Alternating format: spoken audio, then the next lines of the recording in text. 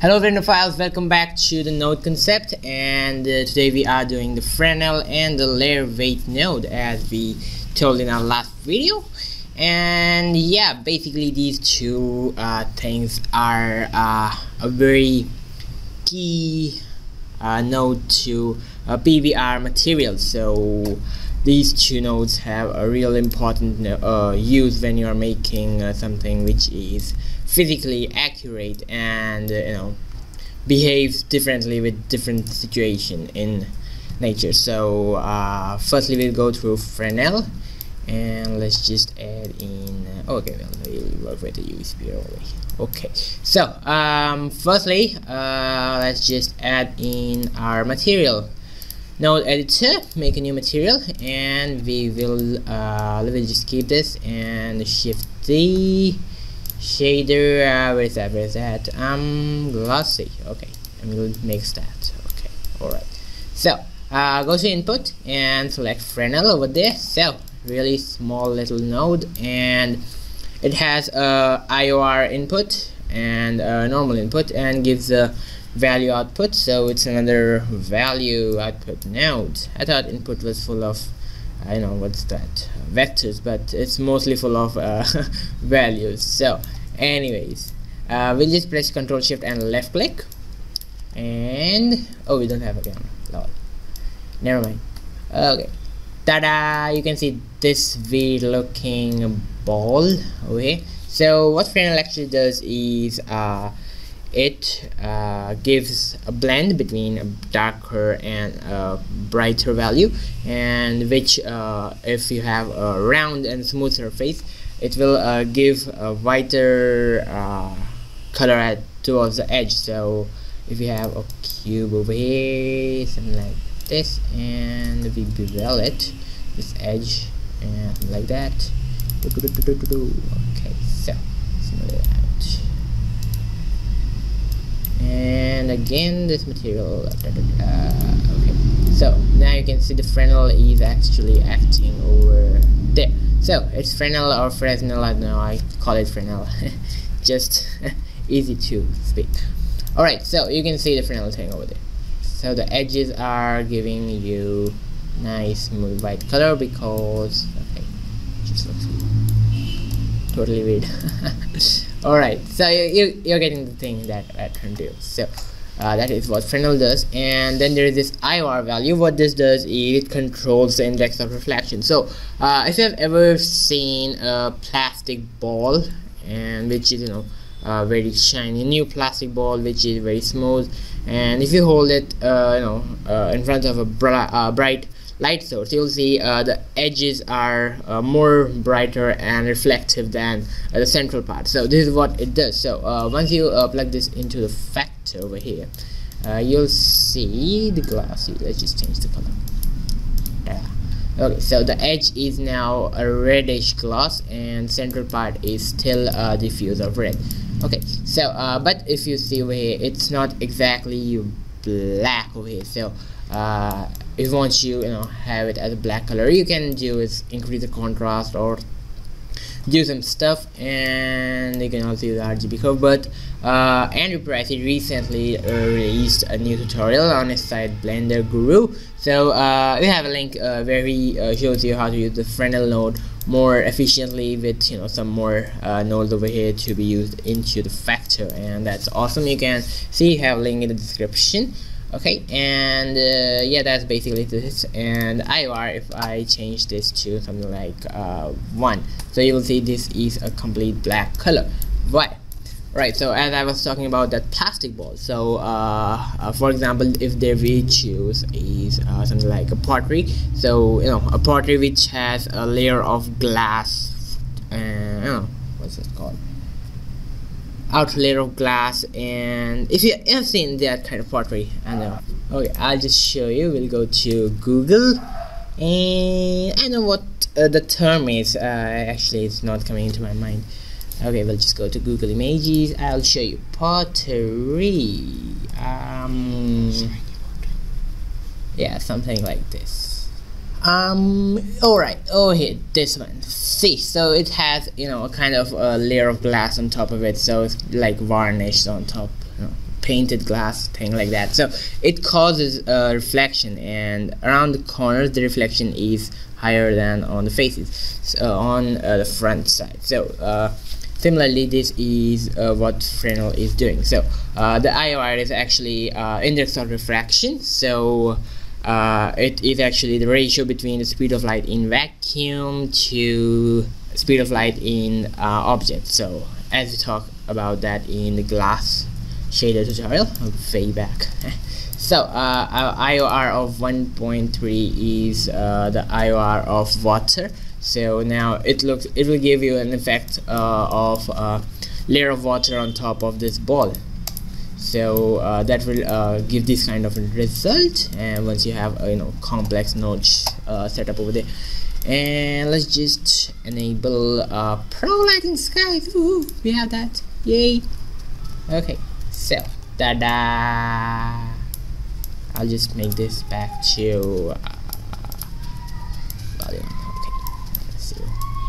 Oops, I made that blue. Okay, white color. Now you can see sky is reflecting quite nicely over here, and you'll get a more shiny color over here and more of a diffuse color towards the center. So that's looking great actually.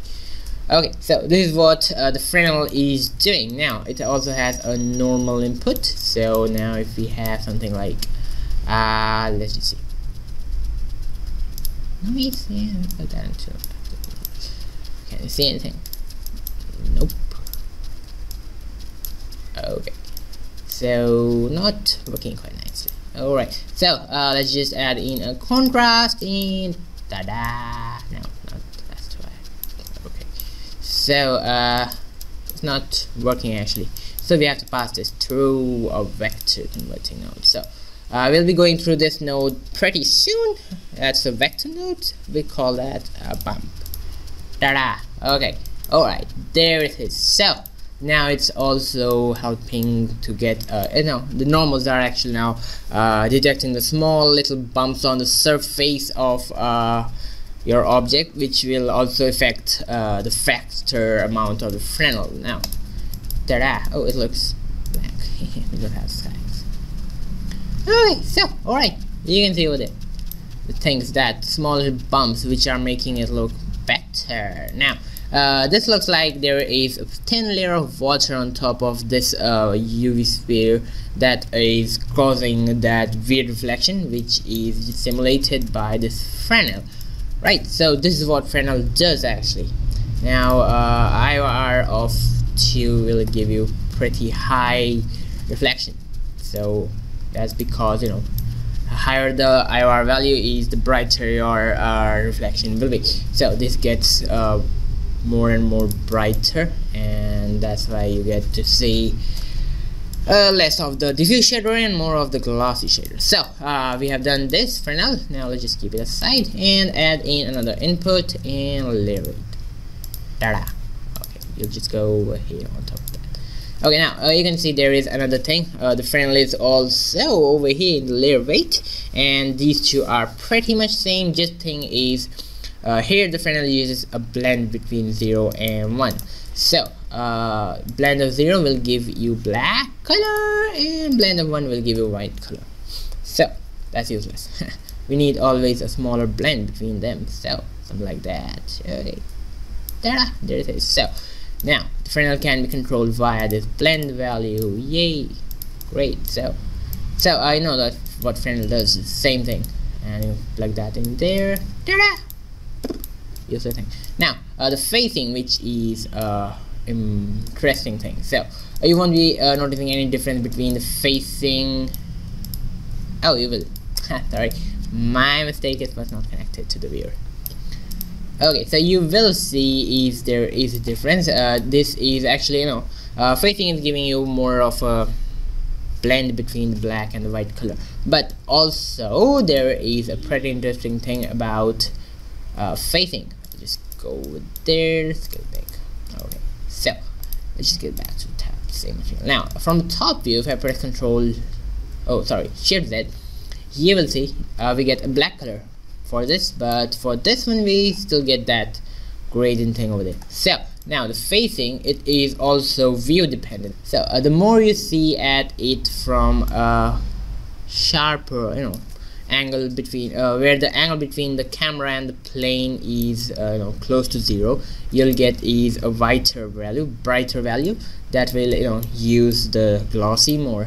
And as you see from the top, you'll see there is less gloss. So these things happen in nature as well. So if you are ever seen someone cleaning the floor with water and detergent, and then if you see from top, the tiles will look very dry, something like that. And if you see them from a closer grazing view, so you will see that there is actually quite a reflection falling on the tiles, and you can see the reflections of the ceiling, doors, whatever. So this is what facing does, so that's the difference. And yeah, of course, Fresnel also is simulating same kind of thing. This thing is the blend is a bit smaller. So to use those kind of things, you just use facing, so that looks pretty good. So now every time you're making material which is physically accurate, you have to use these two. So even if you are having some kind of a gloss map or anything, so you have to kind of mix these two. So you can always add in a mix color with that. Tada. Hey, go over here. Now if you have something like let me just fake it. So like this noise texture is giving you your gloss thing, so we'll just connect it over there. Okay, and let's make it again blue, something like that. Okay, so you can see the gloss is actually working over here. So the blue parts are getting more gloss and the white are diffused. So even if this is actually good, you have to actually kind of mix these two, so Fresnel and this. And then if I plug it over there, now you have is a better control over there. So now you can play around with these things. So you can put this multiply and increase the factor. You have to play around with that. You have to see which value sets up over there, and best value, you'll just use that. So, and you don't want to use this thing, and if you have you don't have a reflection map, you can always use this facing Fresnel, whichever suits best. So this is good thing. And problem is, if you are making, if you are into game developing or animations and things, and you are very used to baking your materials into your objects. So once you are using these two, these are PBR nodes, so they are affected by the view and the lighting source and things, and that's why you cannot actually bake them. If you even try to bake them in Blender, you'll get a really weird result that is nowhere close to what you will be looking for. I once tried that myself and I was really pissed off and I had no idea why the bake was not working. Then someone told me this Fresnel and layer weight thing that will not allow you to bake your materials. So that's a bad thing. Never mind.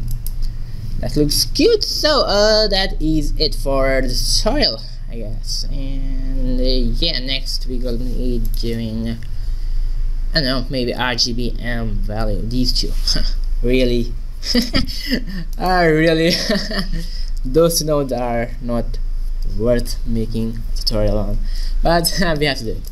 Alright, so that was it for the Fresnel and layer weight node, and if you have some query, you can post it in the comment section. We'll be glad to answer your doubts, and subscribe to stay tuned to see our next video on the RGB and the value. And you can also follow us on Facebook at facebook.com/Blenderphile for more awesome tip of the weeks and things.